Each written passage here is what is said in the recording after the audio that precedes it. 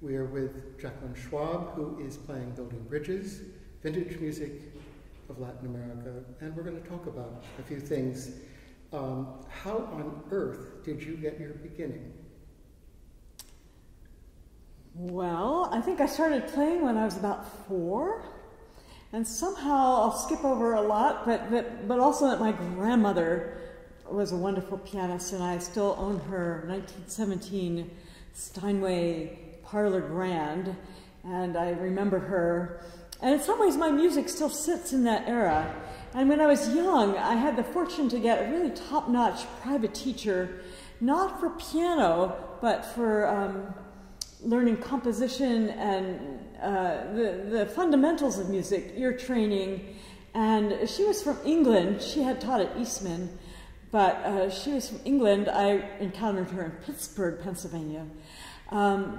But she was really the first one to introduce me to Latin, vintage Latin music, because the music of her era also drew on it. I'm thinking of Ravel, the bolero, and other pieces. And I actually wrote a habanera when I was about 8 and orchestrated it when I was 10. I had forgotten that until recently when a friend remembered and reminded me. So you got the nuts and bolts of music right along with the passion.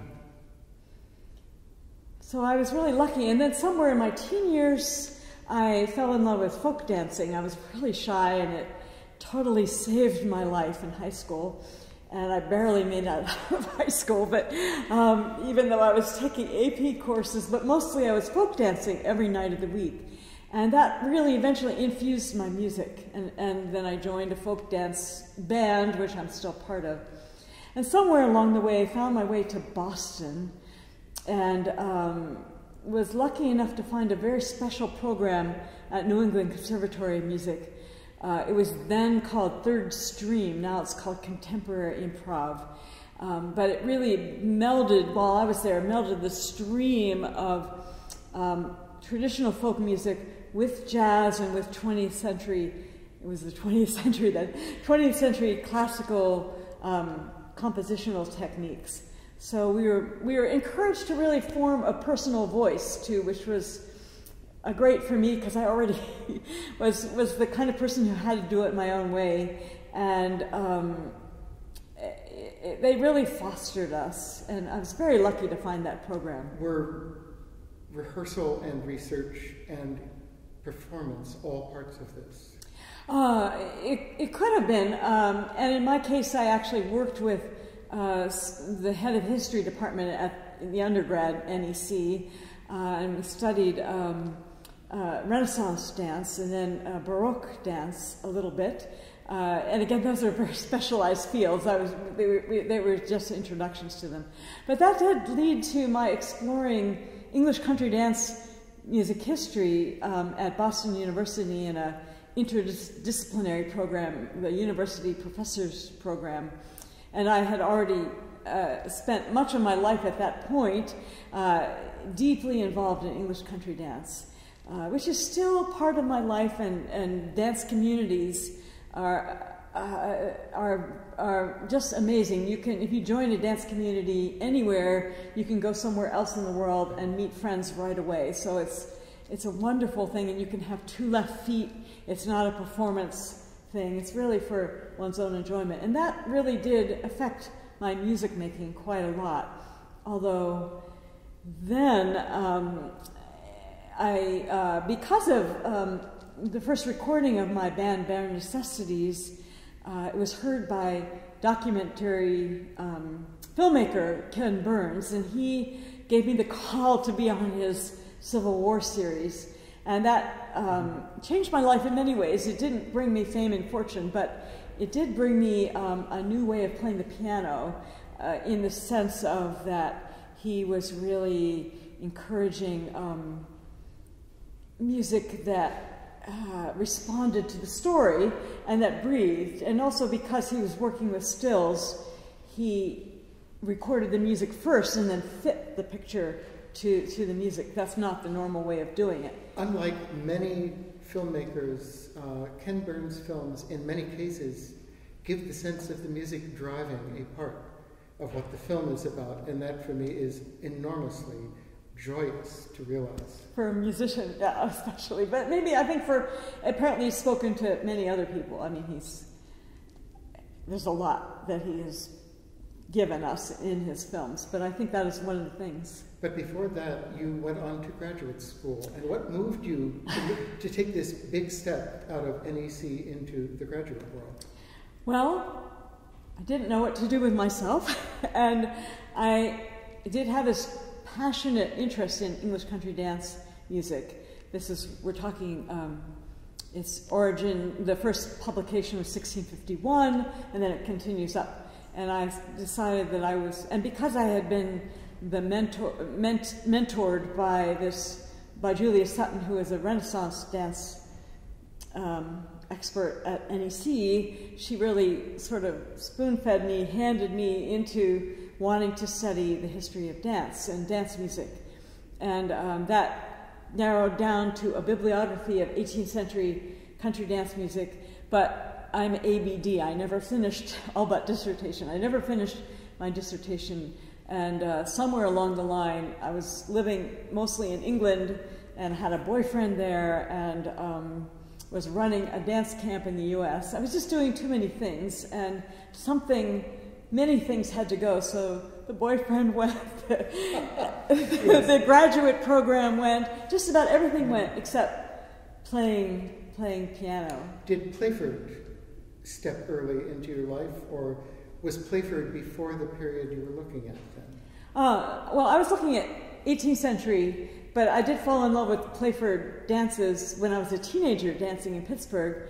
And this is a strange vignette that you weren't expecting probably, but my grandmother, the pianist, when I was in high school and looking at these music books written by a 20th century Cecil Sharp, who had gone back to the Playford stuff, and it had printed sheet music so people could play for dances. It would, just like that's been done with dance music time and time again. Well, she said, "Oh yeah, Cecil Sharp. I played for him," and that was quite something. But my grandmother, though, was really pretty much strictly classical, so that was just a job for her. But I was tickled to find out that I think she did. I haven't really documented that. And she died. By the time I was interested in documenting it, it was too late to. Was she a presence in your life, and the message she was giving you at the time you were pursuing graduate studies?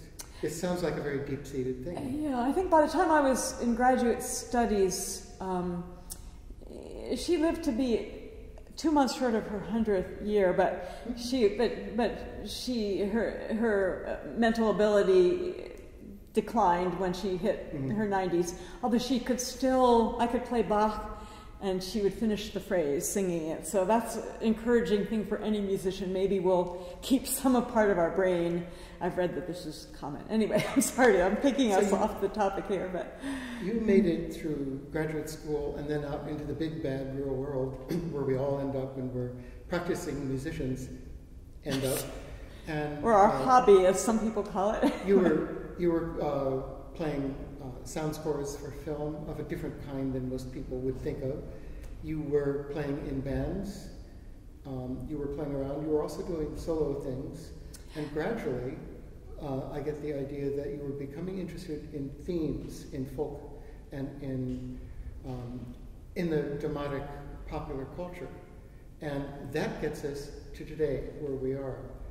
What brought you on board the idea of building these bridges, of traveling the road of vintage Latin American music?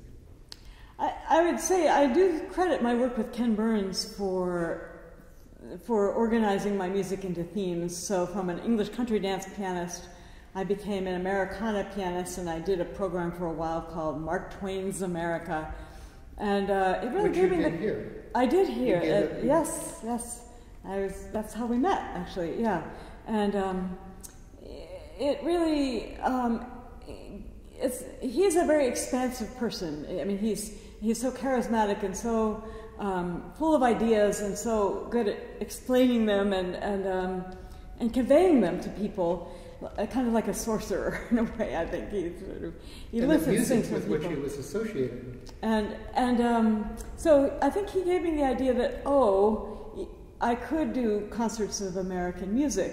I don't claim to be an expert. I don't claim to be a musicologist. My foray into Boston University and the degree gave me a great appreciation for those who are musicologists and who really spend most of their life in the library or now on the internet and do that work, and which I started out on that path, but I really wanted to be a pianist. And so, but my association with Ken really gave me the confidence to, on a small scale, to say, well, I could create a program of this and this. And also, I would credit the folk community and my bandmates who were inveterate explorers of all kinds of music.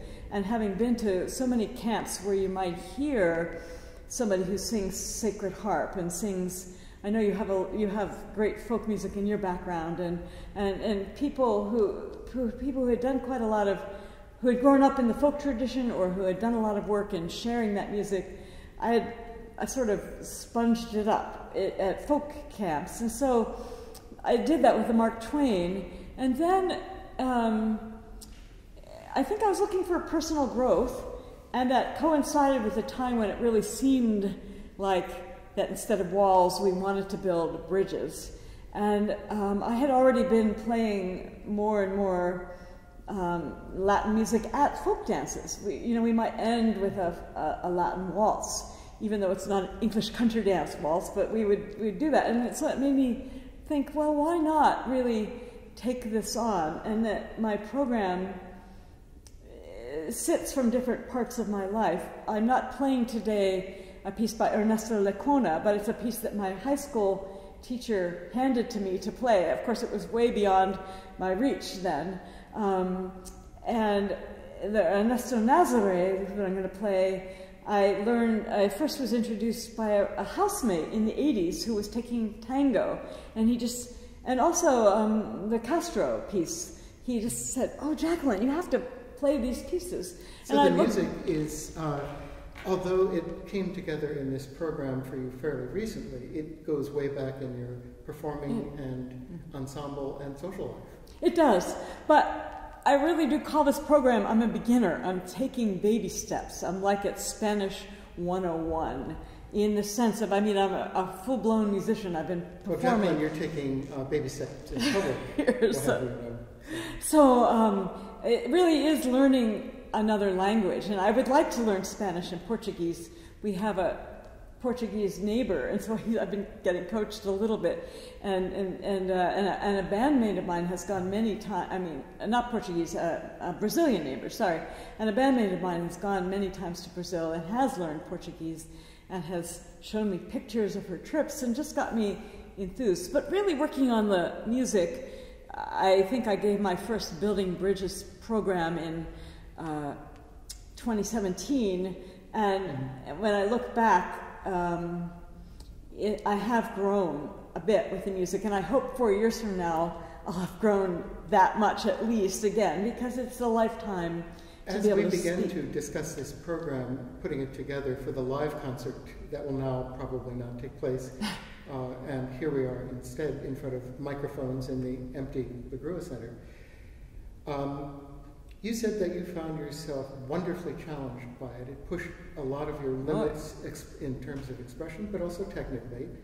And one of the things that brought you here was the offer of playing a 19th century American concert grand.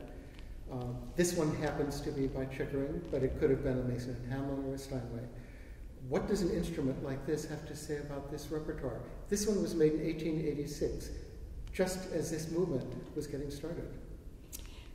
It was really mind-bending, and I just feel like I'm still on my first date with this piano.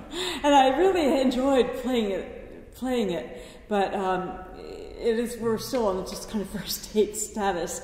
It takes a while to know any piano, and this one has a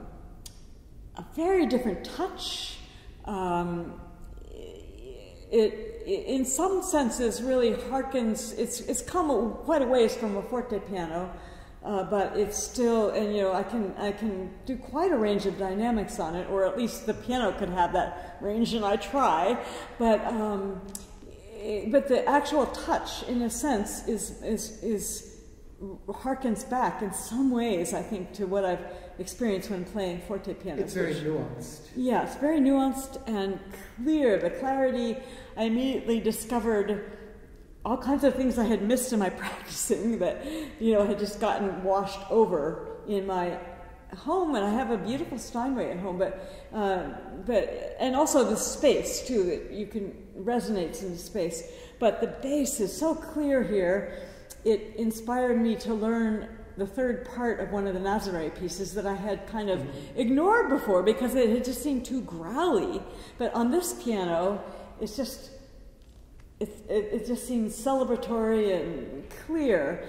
And an instrument like this is an interesting tool to delve further into a score and maybe even see what was written literally, because there might have been a reason for that. I feel like I've learned just so much today. In fact, I'm ready to do the recording again, because in a sense it's taught me a lot about these pieces that I'll take with me to the next situation.